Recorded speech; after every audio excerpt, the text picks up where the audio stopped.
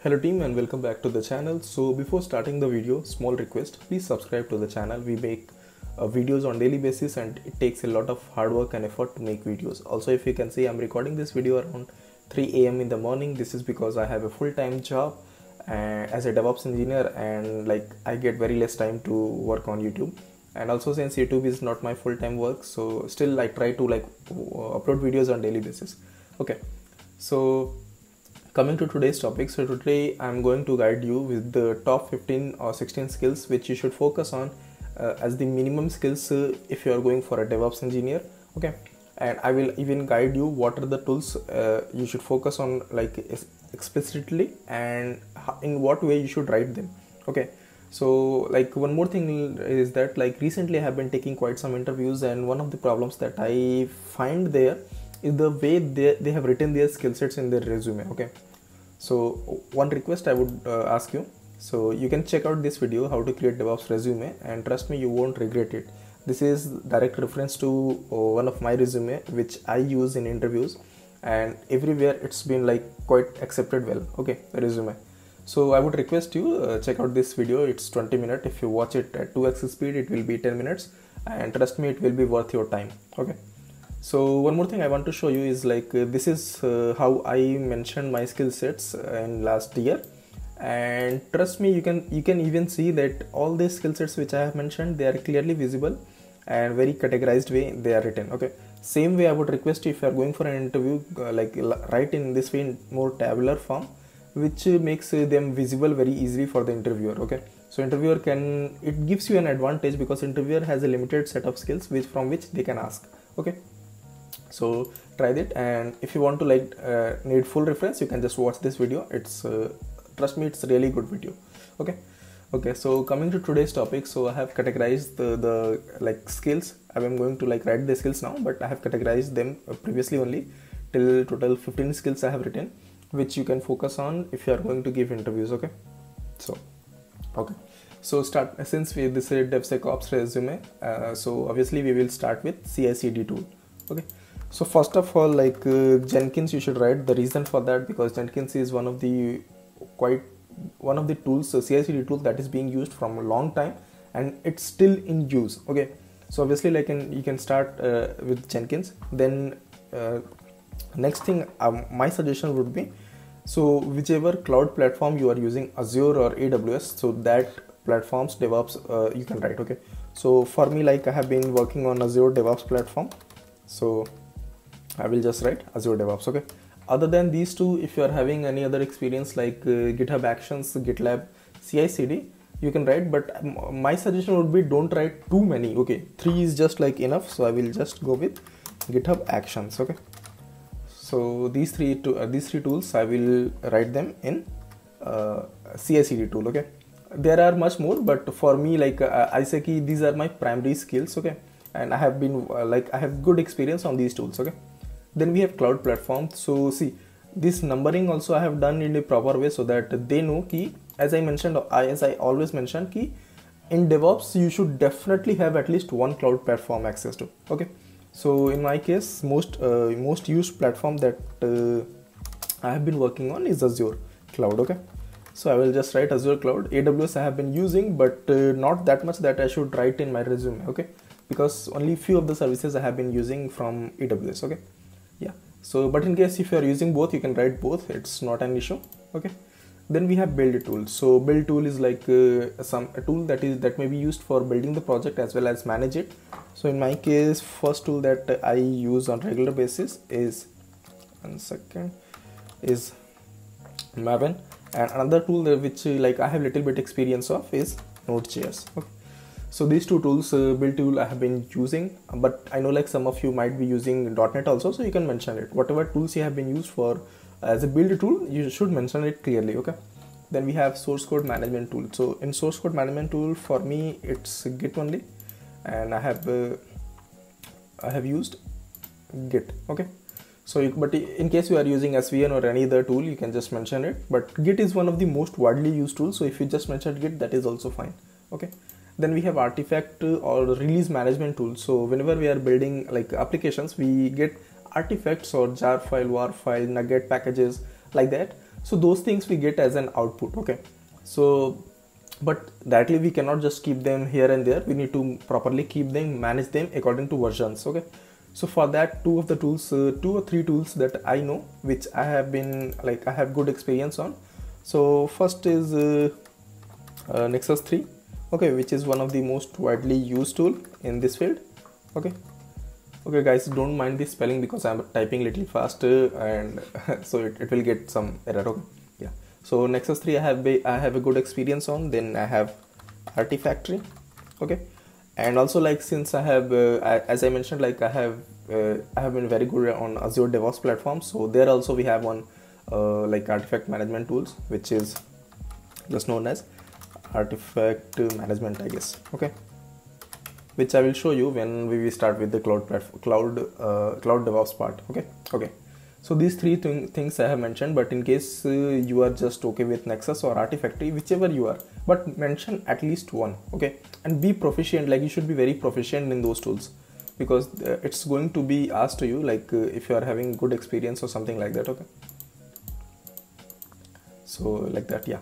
Next we have code quality check tools. So I think I have been teaching you about SonarQube from very long time. Okay, so make sure to write that as well, SonarQube, and you can even write Sonar Cloud. Okay, Sonar Cloud, I guess I think I have used. It's like the Sonar only, but it's like directly available on a cloud and you don't need to install anything, I guess. Okay, so also see these tools which I mentioned here, Maven, Git, Nexus, SonarQube. So these tools actually I was able to integrate with Azure DevOps also. Okay, because if you mention these things clearly, okay, whatever tools I'm mentioning here, most of them I have integrated with cloud DevOps platform. So that will be really useful for your case. Okay, then coming to one of the most important topic in DevOps and most discussed topic as well, scripting tool.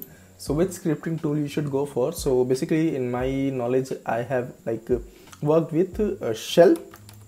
Okay, but other than Shell, one of the other most used tool is Python scripting. Okay, see, so Python and Shell both can be used for automation, configuration management, and much more as a scripting tool. So whichever you are proficient in, you can start working with that. Okay, so I guess several of you might already know Python, so it would be really good if you could start in the Shell scripting direction using Python. That will be useful. Okay, in case you have been working with Shell, then go with Shell, but my suggestion, if you are like a newbie, so when I was working in my first project and I started, so everyone was using Shell, so I just started using Shell only, but later I realized that Python is a better option. Okay, because it's a little bit easier to write. Okay, so coming to next, we have containerization tool. So obviously one tool we have worked too much with is Docker. Okay, so see, when we talk about when we are writing Docker here, so don't just write Docker and leave it. Okay, you can write Docker Compose also. Okay, and other than Docker Compose, few of the features of Docker which you have been using, you can write here, like Docker Volumes, Docker Swarm, but Swarm I'm not sure like if it's being used so widely as of now, but few things you can write. Okay, so that will be nice. But yeah, Docker is very important, so you need to learn. You can watch my full tutorial on Docker, which I have created like full course sort of thing. Okay, yeah. Okay, then starting with the deployment server sort of thing, which is container management tool. So at this point, like in every company's whatever application is being deployed, so it's like it's usually deployed through Docker container, and that Docker container is managed by tools like Kubernetes. Okay, then OpenShift. Okay, then obviously like Kubernetes is available as Azure Kubernetes service, which is AKS, as well as I guess from AWS also EKS, I think. Okay, now the interesting thing or very good thing about this is that if you just learn Kubernetes, you will be very proficient in all these three. The reason that I say so, I have worked with OpenShift and Kubernetes as well. So the main difference that between Kubernetes and OpenShift that I found is that I realized is that Kubernetes usually we run command using executable kubectl, right? We write command and kubectl get pods, kubectl describe this pod like that. Okay, in OpenShift, instead of kubectl we just replace kubectl with OC. Okay, So we just write OC get pods, OC get nodes, like that. Okay, and similarly in AKS or EKS also similar kind of things happen. So if you learn Kubernetes, then rest will be like very easily, like they will come easily to you. Okay, so if you have been watching my videos from quite some time, you know that I have been always focusing on security tools, because at this point almost everyone is focusing on learning DevOps. Okay, so if you want to stand out, obviously you need to have some extra skills, which is like focusing on security aspects of your DevOps pipeline or deployment, or like building project. Okay, so at this point, like 3 tools that I have been using widely, which I have even taught you. Okay, so one is obviously SonarQube, which helps you to find out bugs, issues, or vulnerabilities in your source code. Then we have OWASP dependency check. Okay, so OWASP dependency check is a tool which can be used to find out commonly known vulnerabilities in your Java libraries in case you are using Maven, but it can be used with Node.js applications as well. So several packages it can scan. So OWASP basically used for scanning the packages, okay, for commonly known vulnerabilities that are available in market, like that. Okay, so SonarQube, OWASP dependency check. Then another very important tool is Trivy. So Trivy is another security tool which can be used. See, the difference between all these three is that Trivy has like vast scope. Okay, how Trivy is having vast scope? Because Trivy can scan not only whole source code but Docker images, and even Trivy can scan like Kubernetes clusters also. Okay, so Trivy, that is why like Trivy is having very vast scope. So I would request you to learn these 3 minimum security tools, and they are not very hard, they are very easy. Okay, I have made videos separately on each of them, so if you want you can just watch them. Okay, so next we have another tool which is Anchor. So I have used very less Anchor basically, and Anchor like I have used for scanning Docker images. Okay, but I guess like if you are knowing Trivy, then Anchor wouldn't be like very necessary, so you can go with Trivy. Okay, if there is an option between Anchor and Trivy, my suggestion is always go with Trivy. Okay, then coming to IAC tool. Okay, so IAC tool is like infrastructure as a code tools, which is also at this point it's like very much widely in use, so you should definitely go and learn those as well. Okay, so most of the used IAC tools are like Ansible, then Terraform, Puppet, Chef, but my suggestion is that the tools which are like most in demand is Terraform as well as Ansible. Okay, so a short difference between them I will tell you. Like if you want to provision or create new resources, use Terraform, but in case you want to like update some things or deploy applications or modify things, then we go for Ansible. Okay, so that is a like very small difference between Terraform and Ansible. Okay, let me drink water. Okay, so next we have monitoring tool.